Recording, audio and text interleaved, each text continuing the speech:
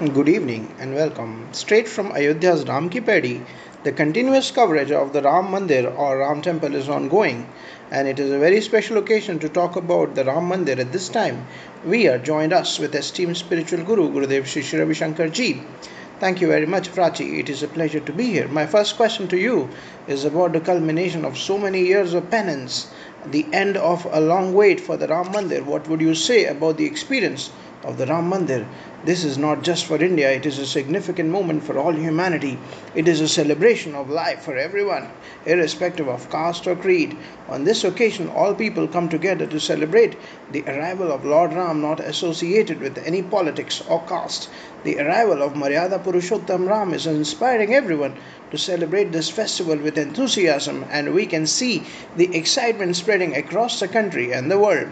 Now, as the Ram Mandir is being built, there seems to be a struggle to take credit for it. When we look at the protests, the movements, and the long wait, in your opinion, who deserves credit for the construction of the Ram Mandir? See, this has been the dream of so many people for 500 years. People have preserved this dream, and now, with the sacrifices of so many, with the contributions of many, this dream is coming true. A Prime Minister and Chief Minister, with their dedicated efforts, are ensuring the rapid progress of the construction. It is a wonderful opportunity for everyone to come together and participate in this grand celebration. Some may argue about who gets credit, but the truth is, it's a collective effort. Indeed, the enthusiasm among the Indian people is palpable.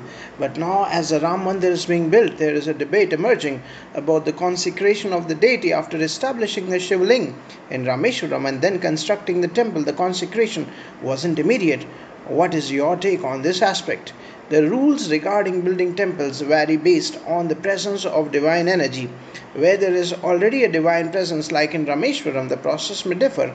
But here in Ayodhya, where Lord Ram himself resides, his presence is palpable, his blessings are felt. Now, until now, the temple's consecration hasn't taken place, but after its completion, the consecration is essential.